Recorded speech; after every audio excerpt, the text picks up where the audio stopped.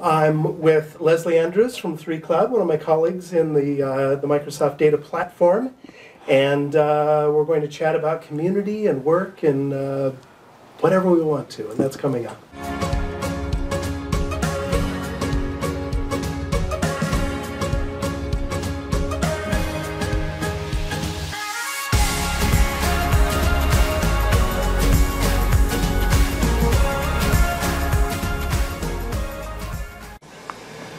Leslie, it's awesome to finally meet you. Yes, it's great to meet you too, Paul. We've been working together for a few years now, but yes. we've been in Teams meetings together, and we've been working virtually. But yes, it's the first time that we've actually met. Yes, in person. And we're socially distanced today. We are. So we're playing by the rules. Yes. And, yes, we are.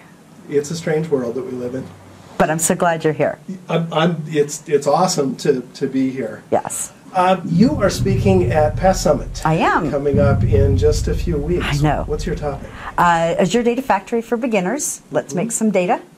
I'm going to be doing a brief introduction to Data Factory, what it is, and then some demos on how to use it, some basic configuration tables to set up some complex for a demo, data patterns, and just help expose people to what a great tool it is. All right. When did you make the transition from working with SQL Server and other data tools on-prem to the cloud? Just with the switch to 3 Cloud. Yeah. In fact, when I started, I didn't have very much cloud experience at all. It had all been on-prem. But I know that you've been working with SQL Server for a long time. You've yes, been very long involved time. In the yes, community. and I've spoken at lots of SQL Saturdays. Spoke at Bass Virtual Summit last year. Was a speaker idol contestant in 2018 and 2019. In fact, it was going to PASS in 2017 that really changed my life. I was working at the city of Albuquerque at the time.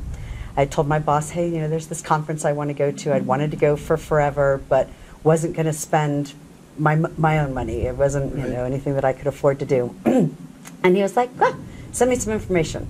And the city actually paid for me to go, and it was life-changing. I went to Eddie Worley's session, So You Want to Be the Next Great Speaker. And while I was sitting in that session, I was like, there's got to be a police data conference, police tech conference, something.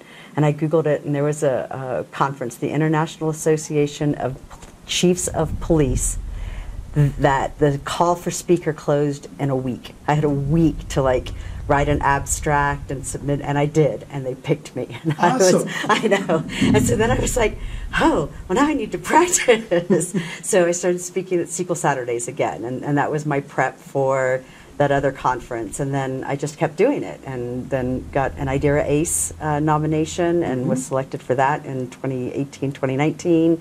Went back to Summit on my own dime the next 2 years because it was that big of a life changer for me. That at that point I was like, okay, I have to go back, and I'm if the city's not going to pay for it, I will. And so I did, and have just continued to meet amazing people from all over the world and learn and share and connect, and that's how I got this job. Fantastic.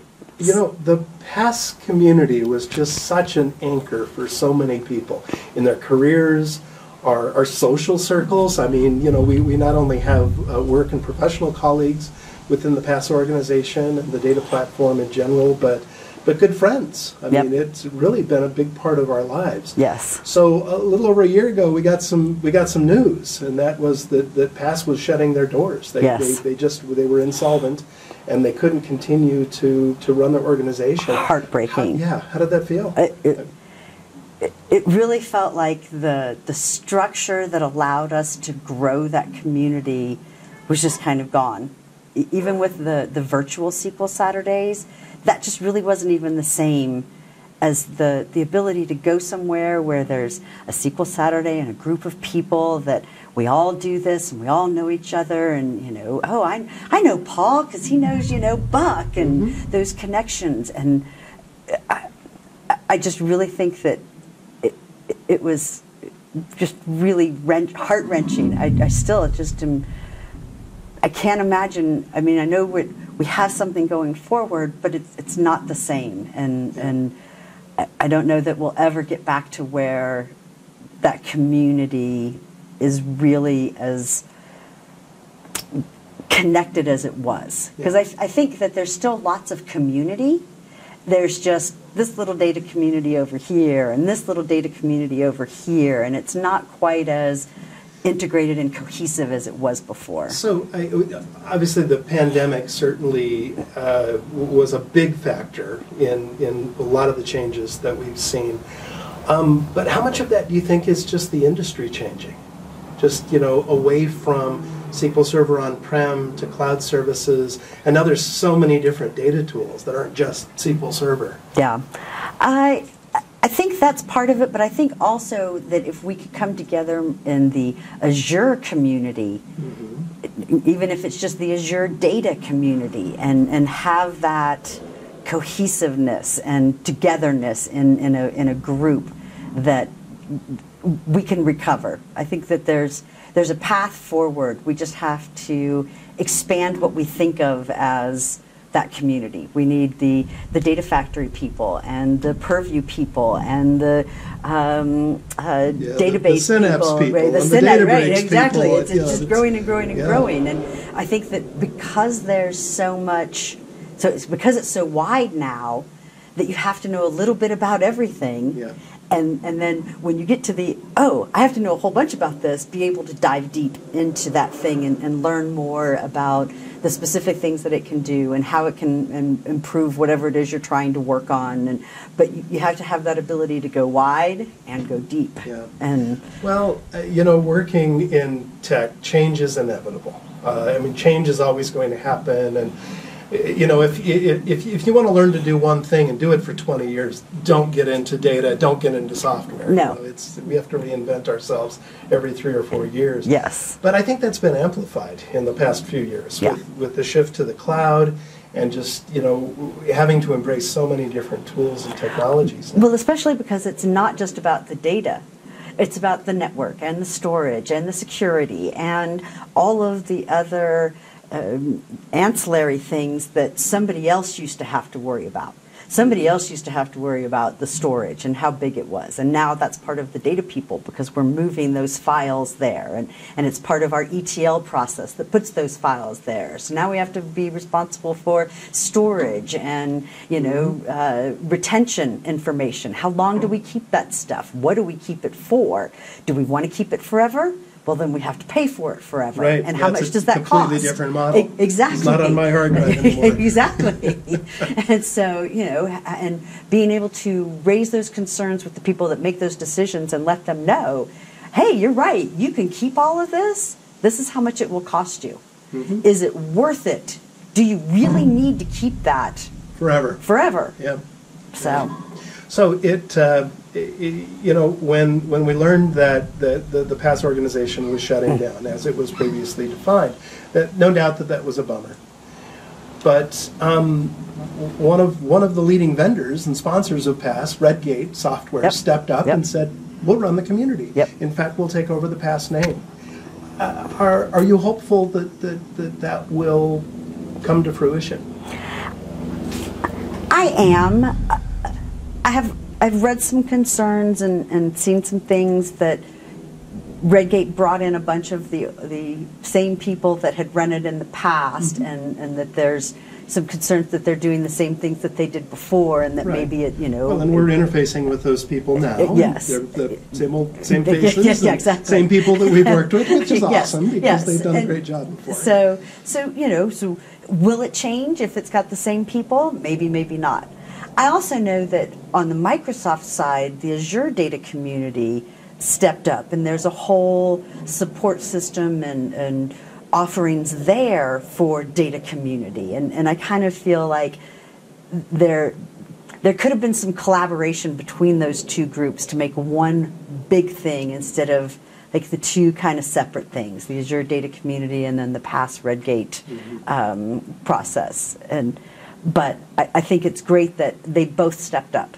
Microsoft stepped up and said, here's our data platform community that we want to support, and here's tools that you can use for your user groups, and they did all of that to help some of the ground root organizations that support those bigger groups. Because PASS was the user group sending people to learn, and that was, you know, a big funnel for them. And I think that, I know our user group has struggled, and we need some help in trying to get more people and more topics, and it's just hard. It's a lot of work to get that, and to get people to realize it's in their best interest to continue to learn and grow and expose themselves and have a growth learn mindset, and not go, oh, well, I'm not going to go on a Saturday because that's my day. Yeah. And we've experienced the same thing in Portland. I think, you know, over the years, and, you know, thanks to our early leadership, Arnie Rowland and Vern Robbie, and, you know, some people have worked very, very hard. You know, we built up membership, and we had very good numbers at SQL Saturdays and in our monthly user groups. With the pandemic, it was bumpy. You know, it was hard to engage with people virtually and have the same experience. You know, and so we're trying to do the same thing, and then we're also trying to figure out when we can meet in person, and, you know, how do you book a venue, and how do you socially distance and play by the rules? That's all really complicated right now. It absolutely is. And I don't know that anybody has an easy answer.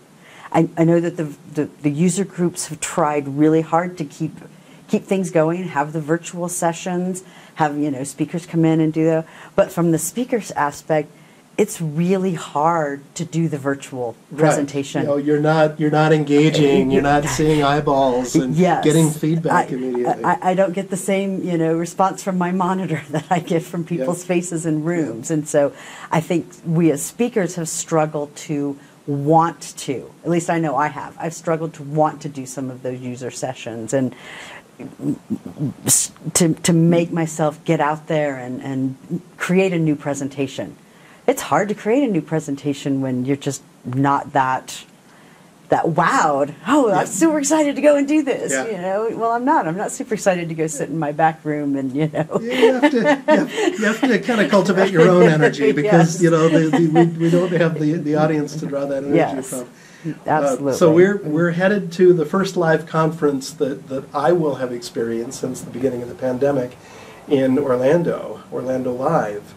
And then, of course, the week before that is the PASS Summit, which will be virtual. And I'm not quite sure what to expect. I mean, I'm excited to be in front of an audience. Yeah. But you know, it's going to be different. I don't know how it's going to be different. But excited. Yes. Yeah. Yes.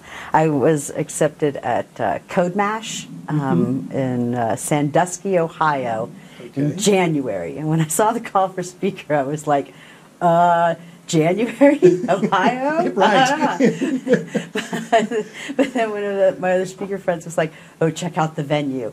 And it's like in this Kalahari water park resort. It's like this African-themed water park with like, it's like this huge resort. And I'm like, so you're not really experiencing winter. It's just all self-contained. Interesting. Okay. It's the same thing. I'm really excited for an in-person conference again, especially someplace cool like that, where and they're footing the room and the conference fee, so I have to pay for is the airfare. So cool. Yes, but I'm like, I hope that goes extremely well. I know, but the same thing. I'm like, kind of nervous now. Going with other people in like a big format. All right, so we've been talking about community, and obviously you're very involved in the community. You help run the user group here. I do. And tell me about the user group and give me the address. It is the Albuquerque SQL Server user group. I've just been on the board since earlier this year. One of our board members dropped off, and so I got selected by Chris Hyde and the rest of the Albuquerque group to join them. So I was really excited to get to be picked for that. Again, we haven't done much in the past 6 months because pandemic. Sure. But I think we're looking forward to, next week is the user group summit that Microsoft is putting on. And I'm looking forward to getting some tools and tips from that group on how we can make our user group better, how to get more participation, sponsorship, get businesses to want to send their people to talk to us and tell us what they know. And okay. And if somebody wants to speak at your user group, who should they contact? Chris Hyde. Okay, contact Chris Hyde. Yep. All right, we'll link to Chris's address. Yes. All right. I tried to connect with Chris, and he's out of town. He gets back tomorrow. Okay. And of course, we're leaving tomorrow, so that didn't work out. But Chris has always been really good about managing the SQL train out of Portland up to Seattle when we were doing SQL Saturday the weekend before Past Summit. Yes. That was always a good time. Yep, he's a good guy. Yeah. Oh, yeah, definitely. How important is community in a person's career? And I would say that it is probably one of the most important pieces of career building and networking. So my last job, which I loved, I was the database architect at the City of Albuquerque for the police department. We have a settlement agreement with the Department of Justice here in Albuquerque for excessive use of force. And our settlement agreement says a whole bunch of things like you will collect this data and report on it. And about 5 years ago, we were 2 years into the agreement, and somebody was like, well, hey, are we collecting any of this data and reporting on it? And they weren't. Okay.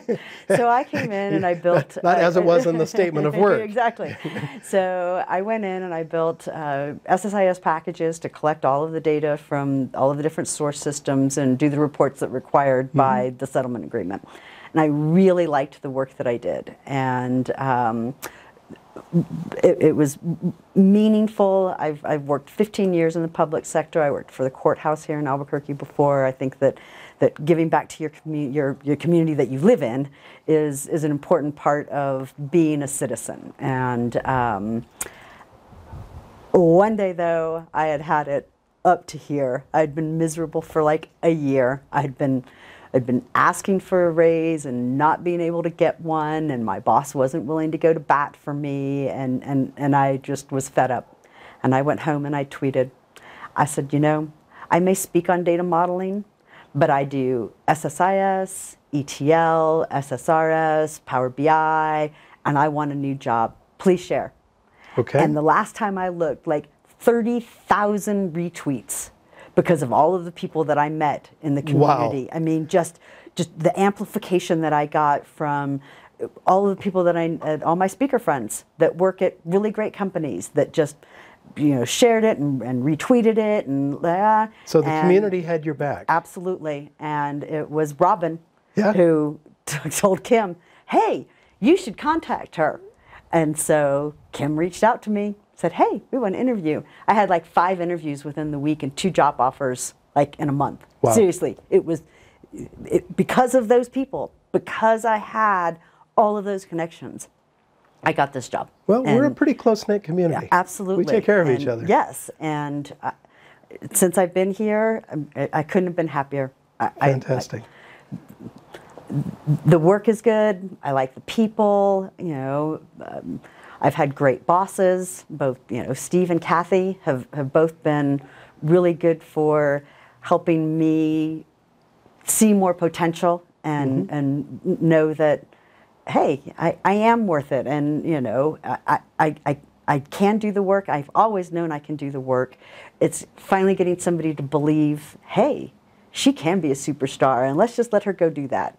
And so what is so unique about our internal community culture at 3Cloud that makes this such a great place to work? I think that because we continue internally to promote that growth mindset and the can-do attitude that everybody has, I don't think there's anybody internally that would say, I don't think I can do that. I think every single person there is like, oh, you need me to go figure out this thing I've never done before so that I can be an expert to the client? We've all done that. There you go. And you put on the I am an expert face and you go and do it. Yeah. I call it the dread Pirate Roberts syndrome. You just step into those shoes and do it. And you become the expert. You become the expert. Yeah.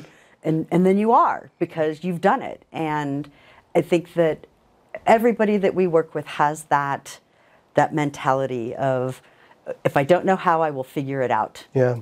Well, and we also have our SOS community, and we have, I think, a culture of mentorship. And so when you do need some backup, it's there. Yes. And you can reach out to people who will step in. And you don't have to feel like you're stupid that you don't know. Right. By saying, hey, I'm trying to do this thing. Can I have somebody give me a hand? Hey, is there like some Databricks person that can come and look at this notebook with me and, you know, spend 15 minutes just code pairing, right?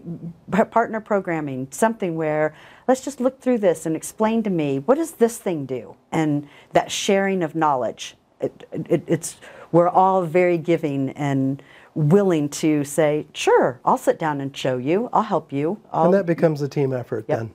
Awesome, good.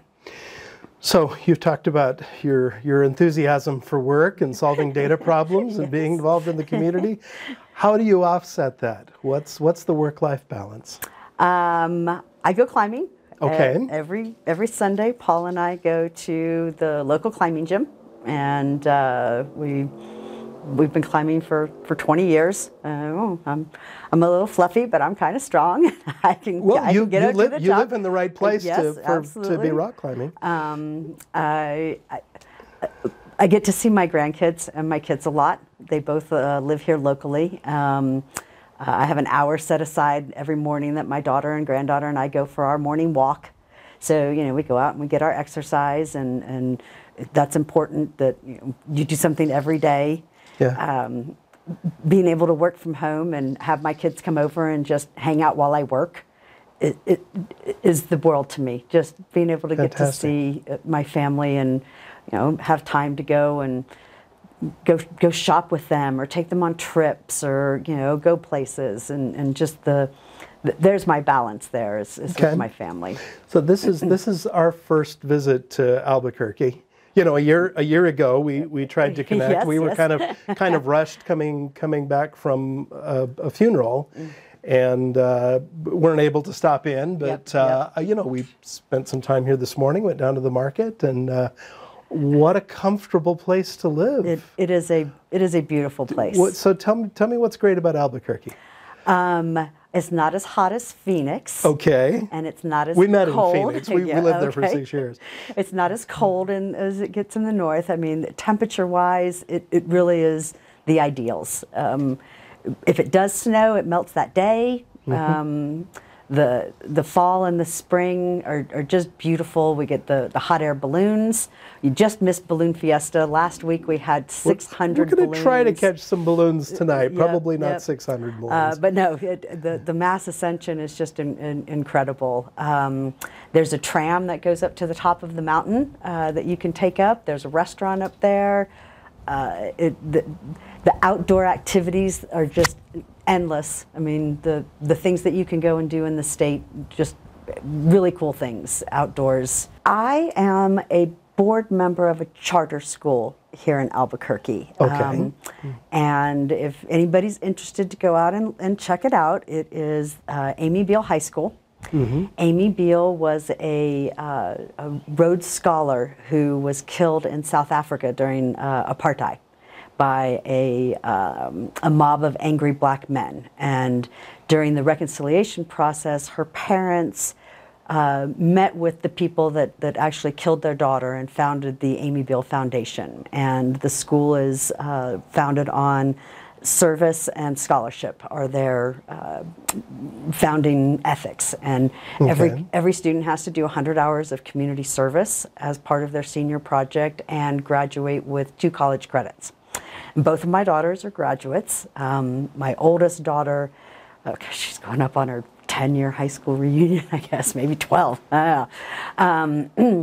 She was introverted and very shy and would not have done well in the traditional high school environment. And so I found, like, I've got to find some different school for her, and the charters were starting to come along here, and Amy Beale is ultimately where we ended up selecting for her to go. And since then I've been involved with the school as a board member, as a parent, and I think it's really important, like I said before, as a member of a community, to have a civic duty and be involved and make your community a better place in some way. And I just want to encourage everybody out there, if you're not, to try and find some place that you can volunteer, to give your time to make something valuable in your community and make something better. The school has struggled financially because the legislator never gives us enough money, and every year we think we're not going to have enough money to make it to the next year, but somehow we always do, and we have very dedicated teachers and social workers, and we work with a lot of the challenging students in the Albuquerque population. Okay. And it brings me great joy to know that there is a school that is inclusive and welcoming and diverse, and is giving our young population a foundation that it will set them up for success in the future. Okay, well, thank you. So, We'll yeah. promote that. Yeah. That's a good message. It is.